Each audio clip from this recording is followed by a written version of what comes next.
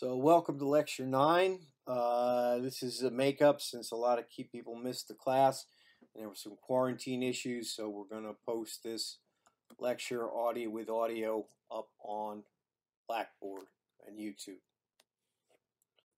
So announcements from that, we're doing review sessions. We did our lab on Thursday, preserving feeds. The first exam is Thursday, October 1.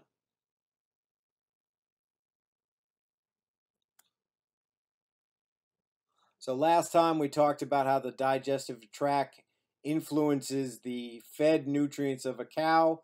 It very much simplifies the protein, simplifies the vitamins, so we have something less than the total amounts of nutrients that we need.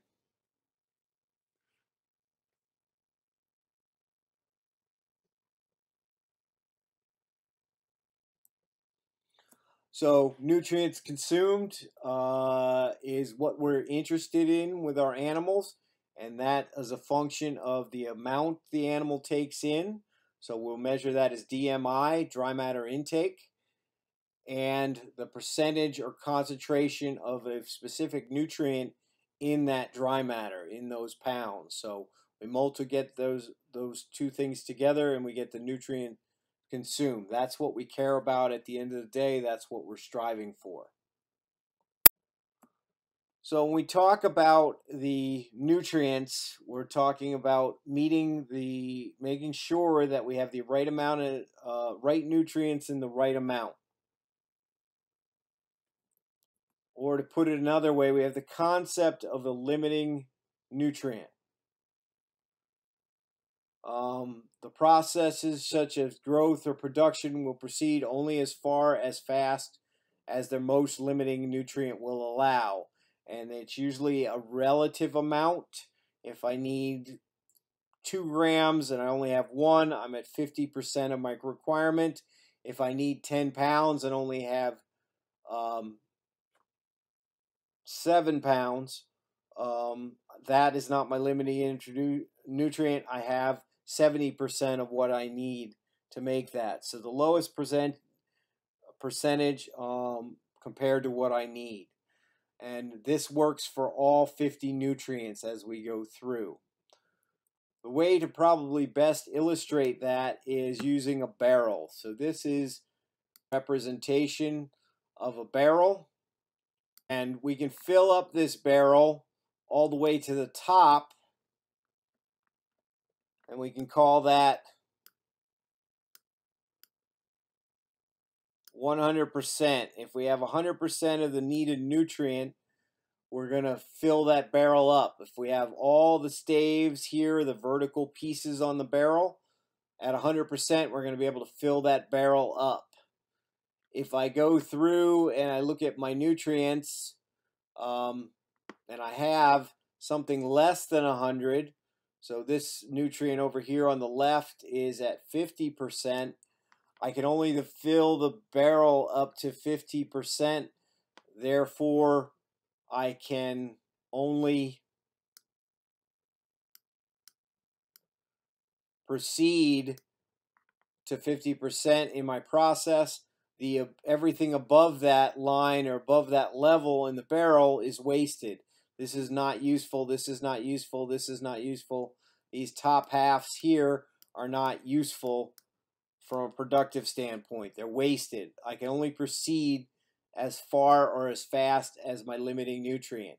If I get this nutrient up to 75%, and I have another nutrient that's at 60%, say over here, then this becomes the new limiting nutrient. So if this was lysine, that was limiting. Once we add lysine to the diet, add lysine to the small intestine, my next limiting is megacal or energy. So that becomes my next limiting nutrient. So that's the concept of a limiting nutrient. The first thing we're going to talk about really isn't a nutrient per se, but it's something we use quite a lot, and this is called dry matter intake. So I'll abbreviate it a whole lot, DMI.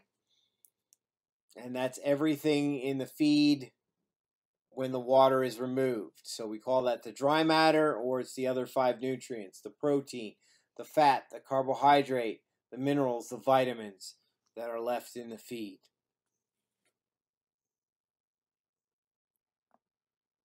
So why do we care about dry matter intake? Well, if we need to know that because it's kind of the center of our nutrition program. As we talked, we're concerned about nutrient intake. Half of figuring that out is determining what the dry matter intake for a particular animal or a particular group is. Then, knowing the dry matter intake, we can design a ration that takes that all into account. So if we don't know it, we're not taking advantage of the information that we had, and your nutritionist is sort of working in the dark. As a general rule, when feeding ruminants, the more that goes into the body, the more productive they can be. They can grow faster, they can lactate more, they can become pregnant faster. All those things work to the advantage. So when we're thinking about dry matter intake, we'd expect our heifers to be 1 to 2% of body weight, depending on how much NDF is in that feed, the concentration therein. Our lactating animals, for an animal this size, will eat rather aggressively, getting up to as high as 4% dry matter, 4% of body weight. So for every 4 pounds of or 100 pounds of body weight, they're going to eat 4 pounds of feed. So a 1,600-pound Holstein, you can expect is going to eat, what's 16 times 4? 64 pounds of dry matter at 4% of body weight. So when we think about dry matter intake, it sets the size or the nutrient package that we have to fit all our 50 nutrients in. So if she's eating 40 pounds, that becomes a different diet than if she's eating 60 pounds of dry matter intake. We can think about it as small squares in a wagon. Those of you who have baled small squares, you can get more in the wagon if you're neat and orderly. You work at it to get those extra nutrients in those small spaces requires more work. If we've got big, huge wagons and we don't have people to stack as those bales come out, they get kicked into that wagon. There's a loose pack in there, a lot more airspace. We can fit less nutrients in there. We can fit less bales on that wagon. You can also look at it as groceries in a shopping cart. If we want to get a lot of nutrients in a specific amount of space, we're going to have to be more organized about it, more neat about it. That takes time and effort, possibly money. If you just toss things in, it's not going to be as tightly packed, and we may not get the same amount of nutrients in there. So let's look at it this way. So we need a certain pound of nutrients. If we take a 16% diet fed to those animals, which is fairly typical for a mid-lactation lactating Holstein, if she's getting 45 pounds, 50 pounds, or 55 pounds, she's consuming 7.28 or 8.8 pounds of crude protein. That amount of crude protein will support 75, 85, or 95 pounds of milk. So if we get 5 more pounds of milk in, our dry matter intake in, we get 10 more pounds of milk. So we're getting, it's also, the diet becomes, the feeding becomes more efficient. We're getting more milk per pound of feed. If we think about it the other way, if you've got 8.2 pounds needed and they're eating 45, 50, or 55 pounds, we'll need greater than 18% crude protein diet, 16.4 or 14.9. The 18% crude protein diet is going to be more expensive to put together. It's going to cost us more, have more costly ingredients than we would with the 14% crude protein. So we track dry matter intake up at the dairy. These are the lactating and dry cow pens. Knowing what the information is for our groups, we can get some information that's going to help our nutritionist as she designs the rations. So we calculate our dry matter intake, and then using that information, we can design better rations. So there's a number of factors affecting dry matter intake. We'll go through these one by one. So you need to know what increases dry matter intake and what decreases dry matter intake. So when we're talking about body size, the bigger the animal, the more she will consume, as a general rule. Production, the more milk she produces, the faster she is growing, the more aggressively, the more she will eat. If she's not producing as much, we're going to eat less. So water availability, the more water we have, clean and fresh, the more dry matter will be consumed.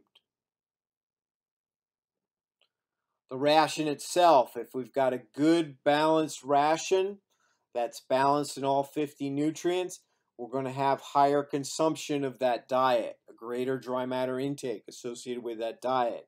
If the diet is unbalanced in some way, we've got too much or too little of any given nutrients, we're going to lose dry matter intake. The animal's not going to feel as good, it's not going to be as productive, therefore it's going to be off on its intake.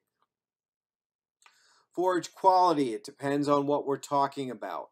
Are we talking about how the stuff tastes, the touch of it, the feel of it, all the things we did for our hay grading, hay quality evaluation, all those sensory appraisals. The better it is for those appraisals, generally the more will be consumed. We can talk about forage quality, digestibility sense. So specifically NDF digestibility. As forage quality goes up, NDF digestibility goes up, so does dry matter intake. As forage quality goes down, we're going to lose digestibility and we're going to decrease our dry matter intake because it stays in the rumen longer, ferments slower, backs up the rumen, so we have less consumed, less fed. Feed access and availability. So does the animal have access to feed when she wants it? If she's not locked off, if she's not in the milking parlor, every time she goes looking for feed, feed is there, she will eat more. If we deny the animal access, if we make the food unavailable, chances are she will eat less across a day. Feeding management, if we do a good job of pushing up feed, mixing our feeds right, making sure that we don't put moldy or rotten feed in the mix. Better meat feeding management is usually going to lead to higher dry matter intake. If we make mistakes in mixing, picking our feeds, in delivery of that feed in some way, shape, or form, mixing, delivery, if we screw those things up, we're going to have less dry matter intake. So feeding frequency, as a general rule, the more we feed, often we feed, the more we're going to have consumption. There's a law of diminishing returns on that. It depends on how big our loads are and how many mixer wagons or mixer trucks we need to feed a group. But generally, the more we feed, the more they eat. It's not the strongest relationship there is. Also, feeding times we need to consider. Cows are corpuscular.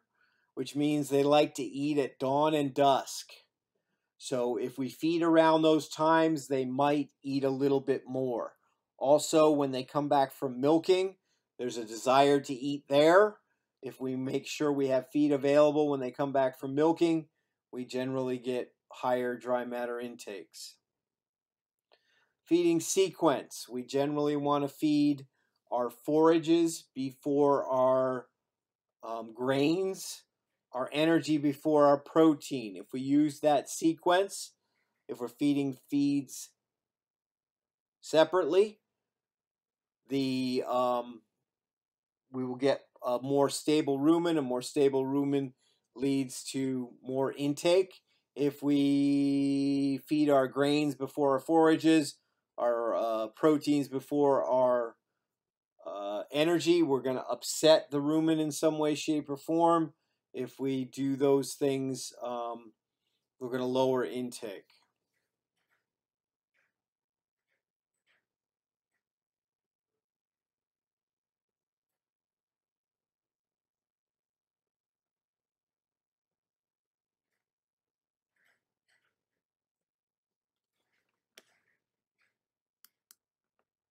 Okay, where was I?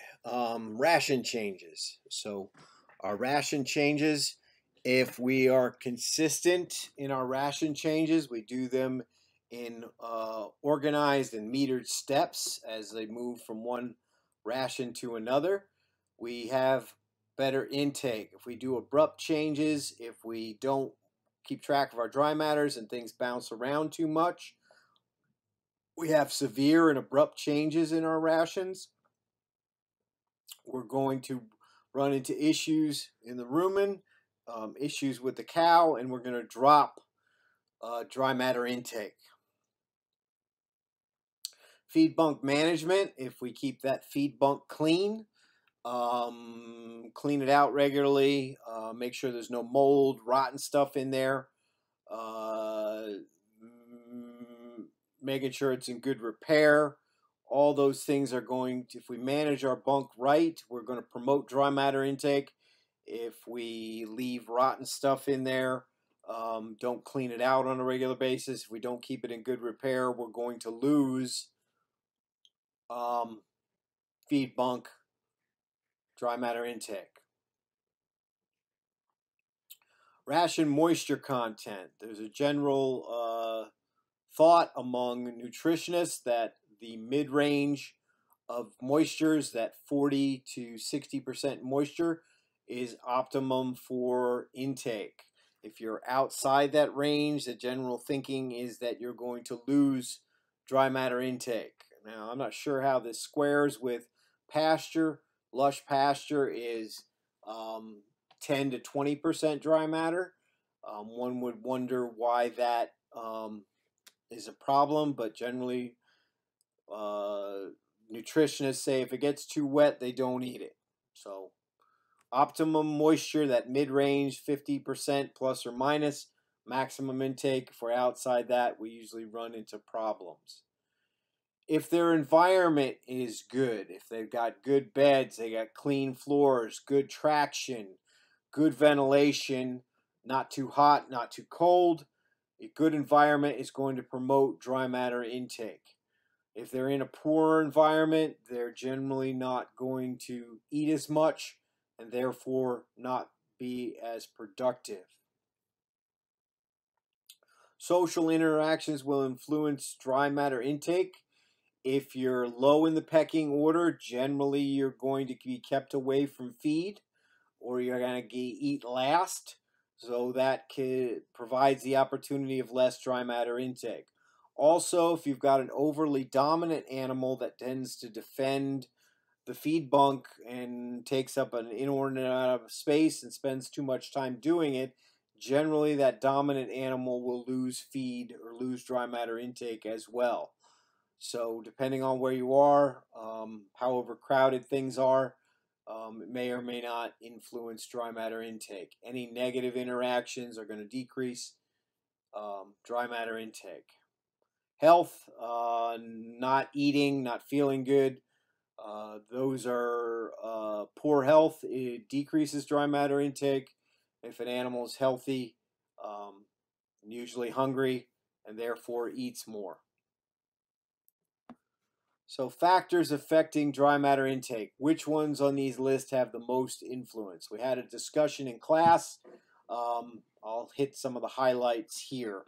If you're thinking about body size and body milk production, those are the determinants that the NRC, National Research Council on Dairy Cattle, uses to determine their intake.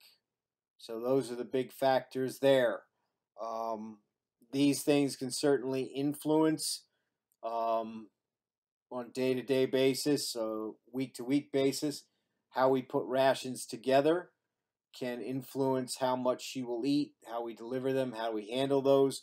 Water, if you don't have any water, you're not going to get any intake at all. We've already talked what quality and quantity will do. Health certainly can wipe out dry matter intake. Poor health, no intake. Environment has a profound effect on intake, all other things being equal. Poor environments are going to lead to less intake. So it depends a little bit on your perspective. If you're trying to calculate dry matter intake, this might have the biggest influence: body size, body production. If you're looking at the health on a given day, the environment on a given day, how you handle the feed on a given day, those things may influence more in that 24-hour period than body size or milk production. So ultimately, we're looking to maximize our dry matter intake, looking for things moving forward.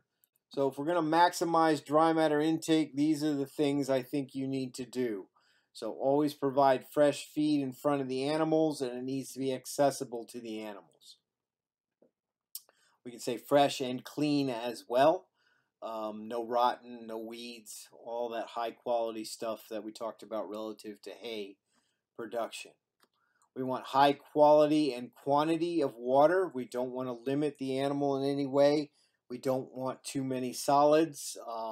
We run into issues with sulfur water. If the animals are not used to it, they will not drink it.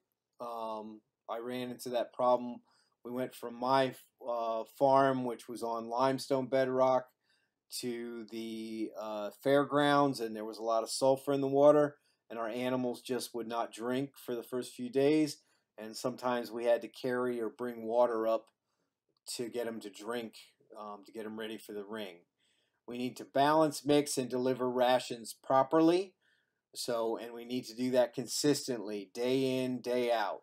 That feeds down here consistency and gradual changes in our diets. We want to make sure we have a high quality, high digestible, fermentable ration that balances the rumen, doesn't overdo it. We want healthy cows in a good environment, and we want to keep the cows chewing and ruminating. We want to be continually processing that feed as we go through, breaking it down, exposing fresh stuff, moving it through the system as fast as we can. So to create a chart like we did before, we need to monitor our dry matter intake. So we need to have scales on our equipment and make sure they work, make sure they're calibrated. If that's something you're interested, we talk more about that in 200. You need to know what was fed to the animals, and you need to know what was refused by the animals. We assume the difference between those two, what you put out and what's still there. We assume the rest is consumed. That's a fairly good assumption, but not a perfect assumption. We need to do our moisture test, our dry matter on our feeds to make sure we know what we're feeding to the animals. If we're going to monitor dry matter intake, we need to know how many animals we're feeding in a group. Once we've collected all that information, we need to calculate our dry matter intake, and then it's much more robust if we graph that information. If we look a list of numbers, that is not nearly as informative as when we graph things out. If you go back and look at that slide, that information, we can see trends, we can see bad days fairly easily as we move through. So that's lecture 9. That should get you caught up for those of you that missed it.